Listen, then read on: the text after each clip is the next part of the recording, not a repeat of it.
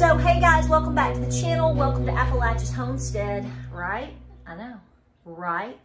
Listen, let's cut to the chase on this because I can talk forever, and I think a lot of you out there want to have input and have a lot to say about what's going on. Things have rapidly changed. We've been pushed a little bit down a cliff here, maybe, likely, just in the last, 12, 24, 48 hours since my last video. The video that I'm referring to as far as where this is kind of playing off of is I have challenged you. That's a nice way of saying I am urging you to literally try to put away 5 canned goods per week going forward. Not something that you've canned in your home. That's not what I'm talking about. If you're doing that, that's great, but that's not the challenge. You're not doing it. You're not doing it right. I am challenging, I am urging you. I am almost, I don't beg and plead, but whatever the next step closest to that is, I'm almost there. Because I am telling you right now, I went to Walmart yesterday. You're probably like me. Maybe you have had some difficulties the last 2 years, job or illness, loss. We've talked about these things before, and maybe you finally have kind of gotten back to a point where you just got back to a point where you kind of feel like you could go do something or be normal. And what I want you to think about real quick is I want you to notice how you have changed. Remember the whole thing of lowering your expectations? They mean what they say when they say it. It's not just to sound helpful at the time or to sound smart at the time, such as what we've heard in the last 24 hours or 48 hours of how prices are going to go up. Folks, use the brain that God and Granny gave you and listen to what's being told to you when it is. And take it serious and read between the lines. I'm telling you, they're telling you what's coming for you, coming for us. It's just a matter of you willing to listen and recognize what all that means. Now, I'm going to say a couple of different things here. What I want to urge is that I'm going to say a couple of different things. This is, folks, we could sit and literally order pizzas and have chocolate and cheesecakes and talk for hours about all of this. I get it. And a lot of you want to do that, and I do too. So we'll just have to do it one bite at a time in film. But here's the deal. Prices are about to go up big time. We're being warned about, obviously, with the whole deal with Ukraine and Russia.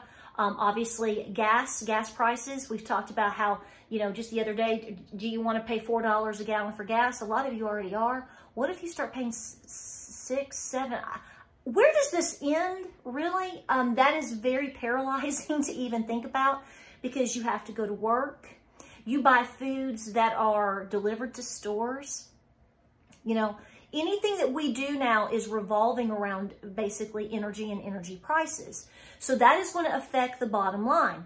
Big time, it is going to affect farmers. What is it they just said? Fertilizer up over 300%. Do you know how paralyzing that is for a farmer? Folks, these people that grow food for you and for me, even all of us, they're going to do what's best for their bottom line, their farm, and their family first. You are no different, so don't you dare get mad at them.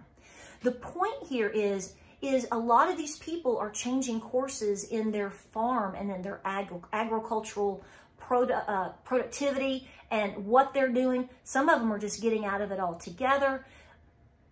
There's a lot to say here. My point is, this all goes back to feeding yourself. Now, I get a lot of folks that say things to me like, I'm doing my first garden this year. I'm just now really, I feel like in the last year or two, I'm waking up and what do I need to do? So again, I stress to you, if you are an individual who has been doing gardening, farming, homesteading, canning, all of these self-reliant skills, you've really kept it in your family and in your generations, or you went back to it, and that's been in your family fiber, especially for the last 10 or 20 years. You are not who I'm really talking to, but you can help. Because you're going to agree, if you're really doing it and you really love it and you want people to succeed, the reality is this is not something you necessarily say, by gosh, I'm just going to start farming today and be self-reliant, and that's the end of it. It takes years. I don't say that to sound negative or to discourage anybody. I'm trying to be the voice that tells you the truth, as opposed to just makes a video on showing you how to do a skill that's probably unrealistic for you to completely jump into right now, or not to jump into, but to expect huge major results from.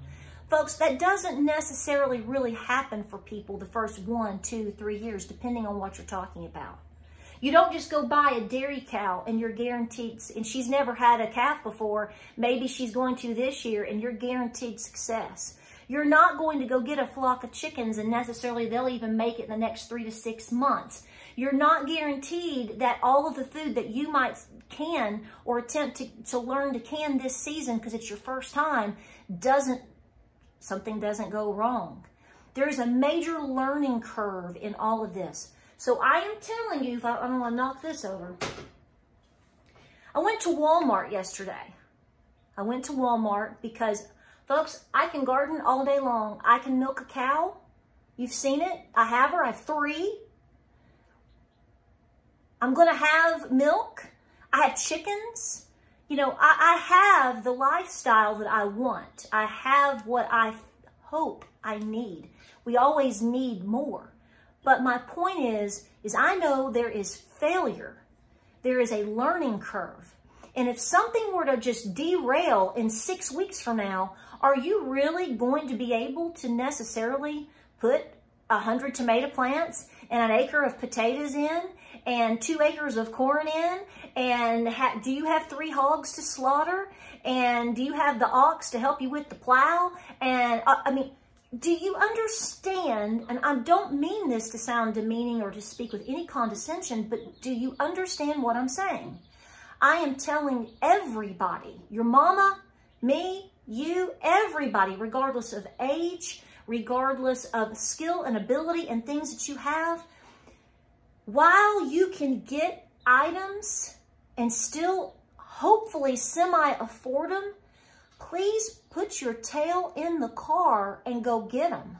Because let me tell you right now, the shelves don't look that great. This goes back to what I was talking about earlier in the conversation about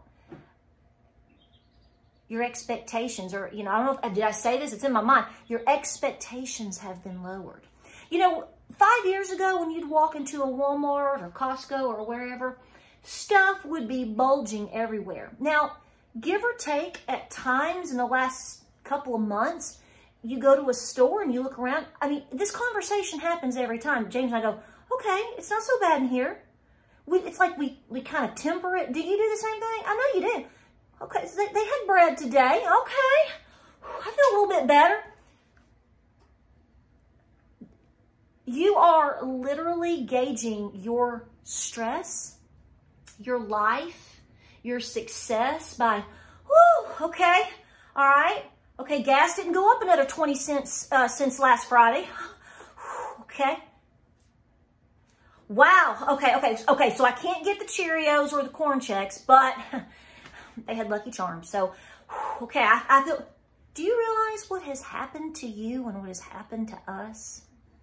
Remember the whole lower your expectations? You've lowered them. Pardon me, but doesn't that piss you off? Pisses me off. Because see, I've come full circle to realize that's what I've been doing. I've settled in a comfort zone of, whoo, okay, going to a Dollar General where there would be cases of toilet paper for anybody to get their hands on if they needed it at that moment. No problem. To, whoo, there's 6 of them. I'm going to get 2 and leave 4 for the rest. Thank you, Jesus. Thank you, Lord. The only difference between you not getting some is the idea of if something suddenly happens, do you know how fast that's going to go away from you? Did you not live through 2020? If you're sitting here and you're actually listening to me rant off a little bit here, hopefully you're at least 2 years old and you have a comprehension of what we just went through. And so now, because of supply chain issues, economic issues, tyrannical issues, all of these things, and it just keeps going and going and going, you have lowered your expectation. Let's not do this again, number one. But number two, let's not get caught unprepared for a situation that could be worse than anything we've seen even in 2020. Because if you think 98% of the population is going to be able to self-sustain off of anything they grow in their backyard, you are very, very well mistaken.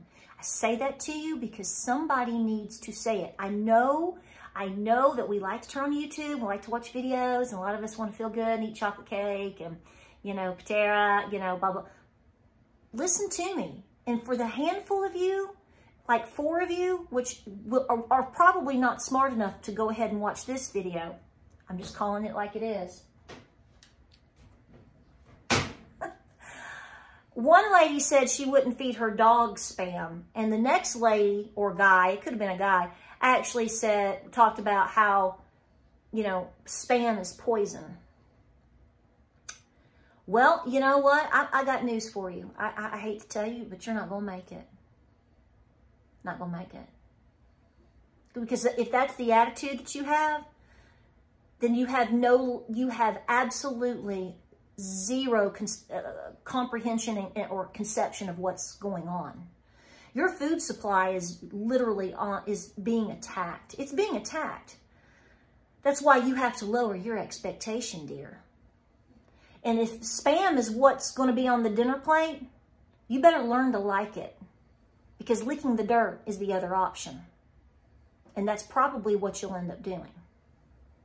We don't have time to fret over things. We don't have time to really debate things anymore. No one that is actually trying to wake you up or shake you up or make you think really has the time to be doing what we're doing right now. It's very stressful because we're trying to make our farms work. And it is a 24-hour job right now. The stress is unbelievable. So I can't imagine the stress of some of you that are awake, that are living in a place that necessarily understands what all I'm saying. But I do know one thing, you understand you better have Spam on the shelf. When did we become so self-righteous and narcissistic and stupid to the fact or to the idea that starvation is a better option? Listen, get the Spam. Be a good Samaritan. You might choose not to eat it, but maybe you'll feed a 5-year-old somewhere. So let's grow up. So I go through Walmart yesterday. We go through Walmart. Okay, there's pastries on the shelf. I feel good. I'm like, okay, there's some bananas. I got some bananas. Okay. The vegetable section is not looking too hot, but I'm used to that. I go around to the frozen food section. Pizzas, I like to make my own pizzas, but I will buy frozen pizzas. Depends on where you go and what day, sweetheart. You might have to lower your expectation. The bread, they did get a shipment of bread in. Their shelving of bread looked pretty decent. The meat section wasn't the worst I've seen. But then again, I've lowered my expectations. I got bologna. Cereal, hit or miss. Gatorade, looked like somebody had torn through it. We can't get certain yogurts here. I haven't had a good vanilla yogurt in I don't know how long now. Can you make your own? Of course. We're not debating these things. We're talking about what probably 98% of the population is doing, seeing, or eating, okay? So you have to understand that when you go through and you're so used to not having access to things like you used to, this is conditioning you, your mind, and your body into settling for less. But what is concerning for me is the whole idea of, we're excited because the shelves are 60% full. Okay, go back 2 years when everybody started making a run on everything. Things started disappearing, and they were gone for a long time. How long did that take in your area for that to happen? So you pull down the supply that's available for the next episode. Guys, you're up the creek without a paddle. Don't be in that scenario. Let's not be in that scenario. Now, a lot of people are going to say, well, you should be promoting gardening and self-sustainability and should be, yeah, I absolutely should. You should have been, you should have been gardening 6 years ago when I told you to, when I started making videos called Would You Starve? Did you do it? Oh, most people didn't. You're right. I agree with you. Most people should have changed jobs or maybe gone and bought property and moved away and started homeschooling. I've been urging you to do that for years. Did you do it? You see, I'm speaking to those that didn't do it and realized they should have done it, or they wanted to do it and they couldn't for whatever reason. So I'm telling you, don't give up on the gardening. Get your seeds because they're going up 30% per the report I heard today. You know, there was a lot of trouble last year getting certain seeds. I had the biggest time getting seed potatoes. I didn't this year because I ordered them first thing in October, and I've kept a lot of my own because I learned. It was a learn-ya-durn-ya. You should only have a learn-ya-durn-ya one time. And I don't ever want to be in the learn-ya-durn-ya of starvation. So this is what I'm saying. This is my little deal that I got yesterday at Walmart. You know how I'm telling you to get 5 cans a week? Well, I got just a little bit more than that. But this is the route that I went. I told you to get your collard greens. People don't think of this. Get your collard greens. I grabbed some corn. Folks, I'm going to tell you what. I pray that we do not see a problem with corn because we so heavily rely on it. But all indications with fertilizer and farming that corn, your grains, we've already talked about grains before, are going to be hit really hard. See, this is already happening. You're just not feeling it yet. Do you understand these things? Again, I don't mean that, I'm not trying to talk to you like you're 6, because a lot of you out there know more than I do. But I'm just like, it's like I'm almost talking to myself, because there are times and moments or days in recent days I go, is this real? Cool. You better take your corn very serious. I also think that, growing things for powders, garlic powder or all this, I really love the comments of, well, I grow my own garlic and make my own garlic powder. Fantastic. Again, do that. But it's not going to hurt you to put 1 or 2 of these away in the pantry. What if your garlic rots? What if you have like monsoon season sweep through? I mean, we haven't exactly had very normal weather in a while, so I wouldn't depend on anything. I would have a backup. So I grabbed a couple of spices. They're not fancy, okay? Are they going to last till the end of time? Well, at the rate we're going, they might, but funny not. But, I grabbed a couple of spices. I was like, what are some things I can get today? I went in for some specific things that I needed, and I went, okay, what are some things that I can grab just to know that I did? I did my due diligence, my 5 cans this week. I did corn, I did spinach. This is not long term, but James said, Lord, can we have some sandwiches soon? And I was like, okay. That was his deal right there. I got some quick little individual cans of salmon. You can buy them in bigger cans. But you know what? You need to have diversity in your pantry. You need to have different sizes and maybe different flavors. Cream corn, whole corn, whatever, white corn, different things. Maybe some things are available versus not. Don't wait. Don't go, well, if I go down to Jim Bob Cooter's store next week, well, if you don't get these and you wait and you go to Jim Bob Cooter's and Jim Bob doesn't have it, and then the next time you go back to Walmart and then this is not there, then you missed out altogether. I'm telling you to go for the whole enchilada when and however you can when it's available. I really don't think beggars can be choosy anymore. I'm saying, look at it and go, yeah, I'm going to get that. It's not even a game of a question about it. Please get soups. I know they're expensive. I mean, can you believe the price of soups? I'll put that in the video. I mean, we're talking like $1.78 for Campbell's. Now, there's the generic, buy the generic. But can you believe that a little chicken noodle soup of Campbell's The little can that we all ate growing up as little kids with grilled cheese or tomato soup. Yeah, no, we ate grilled cheese with those. But do you know what I'm saying? They're $1.78. That is highway robbery. How much more expensive does it have to get? So what I'm saying to you is yes, you need to have a plan. You need to have a safe home. You need to have seeds. You need to beef everything up tenfold starting last week. But for the love of everything good, please make sure you are getting your canned goods, because we're only into the end of February for 2022, and it is not looking that hot. It's the year of the comeback for us because we're gaining control of our lives as best we can, and we are coming back here. And we realize that we have to take care of ourselves because no one else is doing it. If no one else is speaking to you like this, I really urge you to spend your time or watch those that are. Because your mind and your time are the most important things that you have. Because those are going to be the things that you're going to be able to take and to put into being able to do such things. To get up and go to the store and get these things and put them away. That is very stressful for a lot of people. And I know that. I know that. I see it by your comments and by what you're telling me and what you're messaging me. I know how scary this is. I tell you to have no fear. God tells us to have no fear.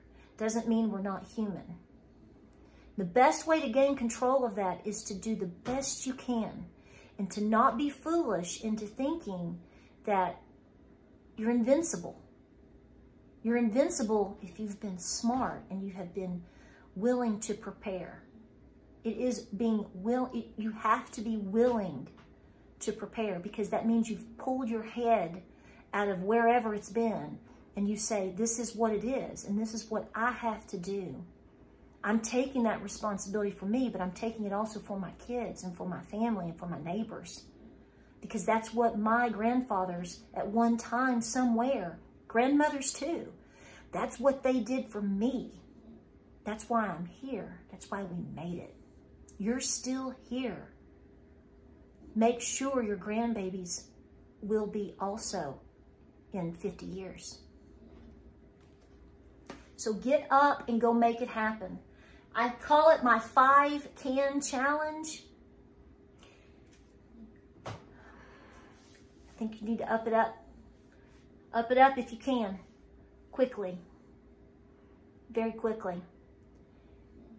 Because if all else fails, while you're trying to move, while you're trying to get chickens, while you're trying to plant tomatoes coming up, while you're trying to learn to can, while you're trying to learn to make bread, all the while you are trying, and we'll make you successful at doing these things. You have an automatic backup. That's gold. That's gold. Appreciate you watching today. I want to encourage you on that. Answer a couple of questions. Try to have community. Because what happens is you come in underneath and a lot of you make so many comments, I can't even read them all. I just want you to know that. And it's not because I don't want to. There's so many in time. But I appreciate you being here. People are tuning in, and people want leadership, and people want to communicate with people that are proactive and that understand that we have to be beyond willing to prepare. It's past time. It's past time. All right, guys.